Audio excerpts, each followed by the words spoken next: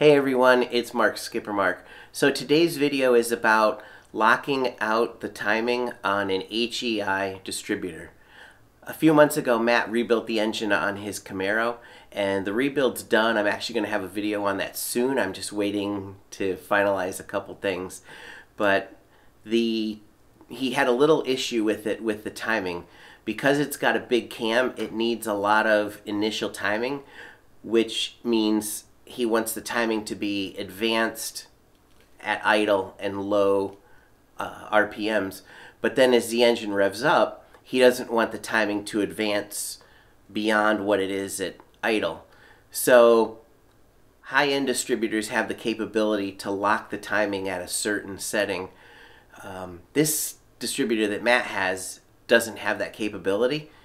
So he found a website called Nasty Z28 that explains how to lock the timing and not have it advance as the engine speed advances. So we followed that guide, and that's what this video is going to be about. We did find some things that didn't work for us as far as putting screws in and things, so we explained that. But yeah, so I'll post a link to that website in the description so you can go there and follow along if you want to do this too. So if you have any questions about this, drop a comment and we'll try to answer them as best we can. Thanks for watching and have a great day. It's weird clicky sounds. You gotta first take off the spark plug wires off the distributor cap. They're already half off. So. To be honest, we actually took them off and then forgot to hit record on the phone. There's a power wire, a wire for the tachometer, and then the other wire for the distributor. Move that to give more room. Is that a vacuum hose or something? Yeah, that's the vacuum hose for the brake booster, for the power brakes. Then there's 4 little screws that just turn 90 degrees. And it pops the little clips off. Then the whole thing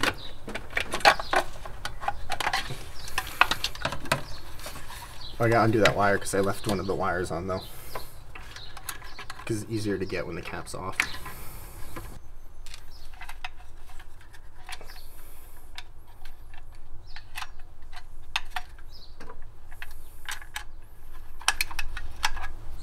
Does that red thing in there actually spin? Yeah, this spins when the engine spins, and it touches the little thingy, the little point. Oh wow, so that's not a point technically, but it touches that, and that fires the spark plug. Oh, so that thing actually must spin fast. Yeah. Huh. Cool.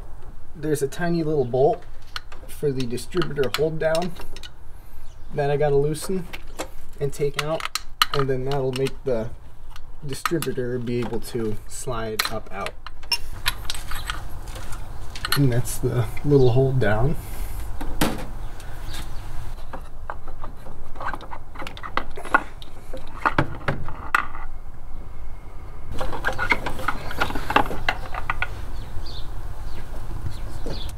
Matt always puts a paper towel in the hole just to prevent anything from dropping in because it's an open hole right into the engine. You can put that on so nothing goes inside. And same with the air filter.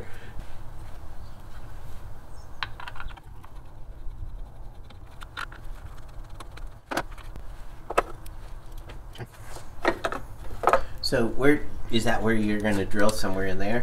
So yeah, you go and you, at least what I found on the internet, you drill 2 holes through the weights here, and then you drill a slightly bigger hole in the outside one, and you can actually stick a screw through it and thread it into here, and it'll keep it from mechanically advancing as the distributor spins faster and faster. Oh, okay, I see what you're saying. Because when it spins faster, these move out and it advances the timing, and then when the engine slows down, those go back in, so it retards the timing.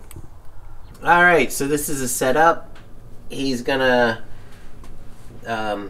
do it on a pizza box, so we're protecting the counter. We're just kind of now figuring out where to, we're marking it with a Sharpie of where to drill, and then he's going to use a punch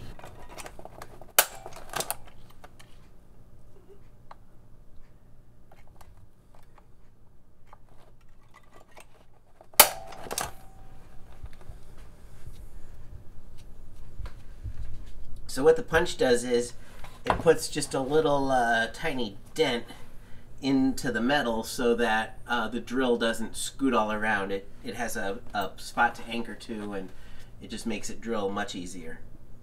I go through both the weight and the backing plate with the small one, and then you take the weight off and then drill the weight out with a bigger one. And then the screw goes through the weight and actually threads into the backing plate and holds it all, should hold it all from moving. And do you use a sheet metal screw, or? I have these little machine screws, little number 6 machine screws that they say should thread into a hole drilled by a 1/8 drill bit almost perfectly. So you don't need to tap it. You can just use one of these and thread it in, and it should fit pretty good. So one thing you want to do is put paper towels around the distributor so that metal shavings don't get inside.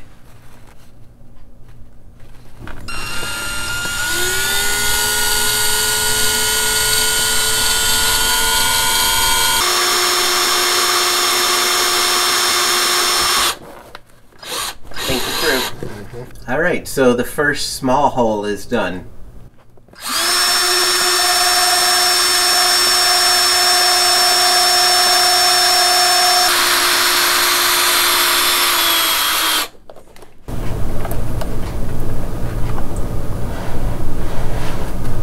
Matt's using a little magnet to get all the shavings out now. So the website said to take off the weights so that he can drill out the top hole, because that's going to be the bigger hole. But he's decided to leave them on, and he's just going to be careful not to put too much pressure on this area here so that it, he doesn't want to bend anything. So he's just going to leave it on and just drill through it like that and kind of hold it.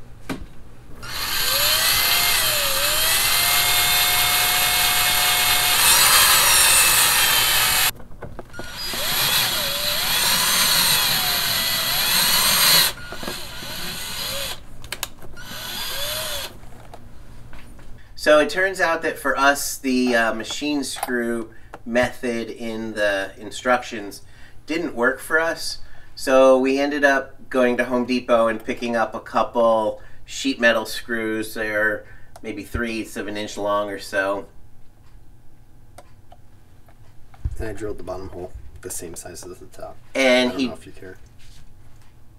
Matt drilled the bottom hole the same size as the top hole because the bottom hole was just way too small for anything to fit in. So with this sheet metal screw, we put one in one side and it went perfect. So now he's going to put the second screw into the second side. So here they are, they're on, and they stick up a little bit because they're a tapered head, but it shouldn't be a problem. I gotta see if the rotor sits on there. We're gonna hope that the rotor sits on there and that there isn't an issue. The rotor fits. We have success. Okay, we're putting in the distributor.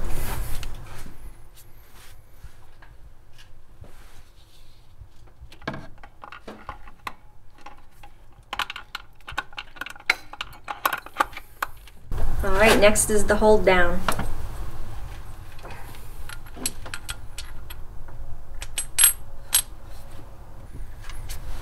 Next you put on the distributor cap.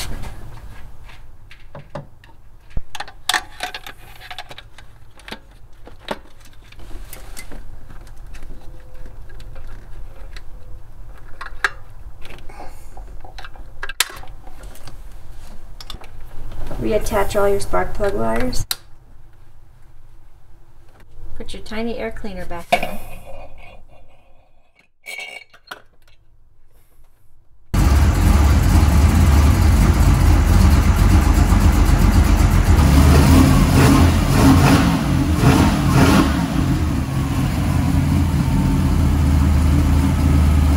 Thanks for watching. I hope you found this video informative. If you have any questions, please drop a comment down below and we'll be glad to answer anything that we can. Thanks for watching.